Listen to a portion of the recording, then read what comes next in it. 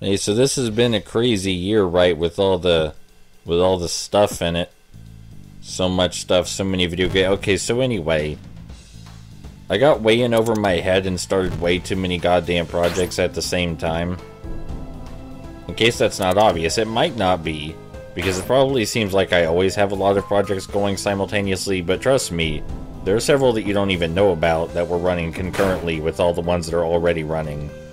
But let's just get straight to the important stuff. Evolution Worlds is cancelled, and it's a weird combination of things. First of all, it's too repetitive to talk over, and secondly, there are too many game mechanics I don't understand. And I can't sufficiently explore the mechanics to find out how they work because the game is just too goddamned easy for that. So yeah, I can't maintain the informative level of quality I would like for Evolution Worlds because it's not something I can actually be informative about. So I don't think it would be a good idea to keep going.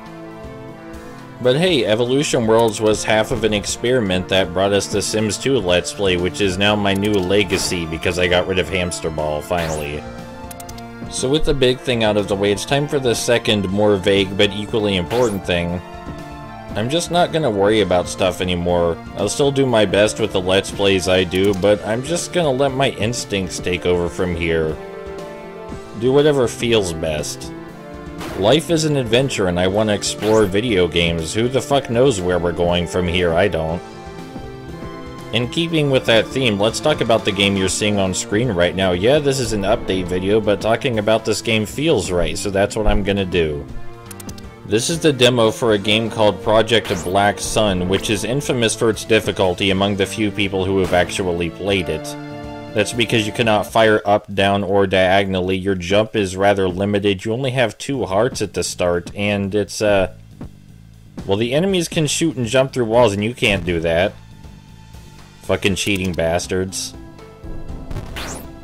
Most of its praise comes from how old-school difficult it is, and it does capture old-school difficulty a lot better than other retro games. Most retro games are actually more modern than they think they are.